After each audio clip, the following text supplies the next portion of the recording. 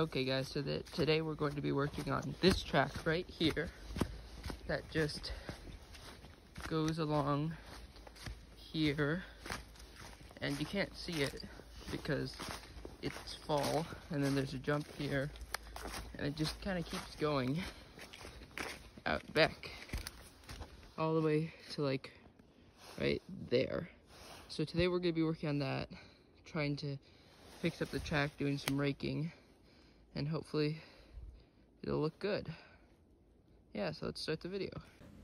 Okay, so first I just decided to clear out the first part of the trail, and then I thought that I should work on the jump a little bit and just get it started.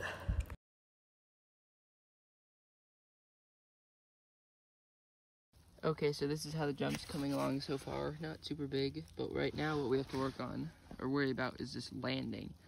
It is just, it's not very good. So we're gonna rake that out and then smooth it out.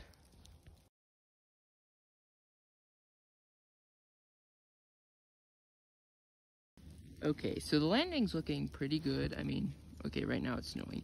But other than that, the landing's looking pretty good. But now we have to work on this jump because it's not very good. And then we have all of this to work with, all of this hill, and then this tiny jump. And then, so we'll work on the jump and then the landing. And then I think it'll be good to test.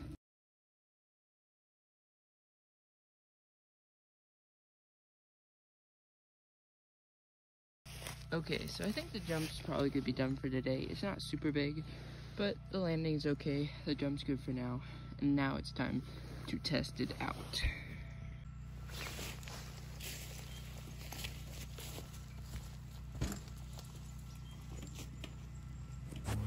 Okay, so I will admit the jump's not super big.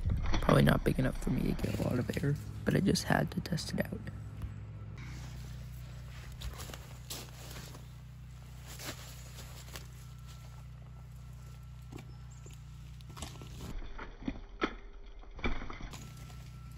Okay, so while I might not have gotten a lot of air on this jump, it showed me that I need to make it a bit bigger and make the landing a little bit better. But other than that, I think it'll be good. I'll probably do another video on making the jump bigger and amping it up. And anyways, thanks for watching, and I'll see you in the next one. Bye.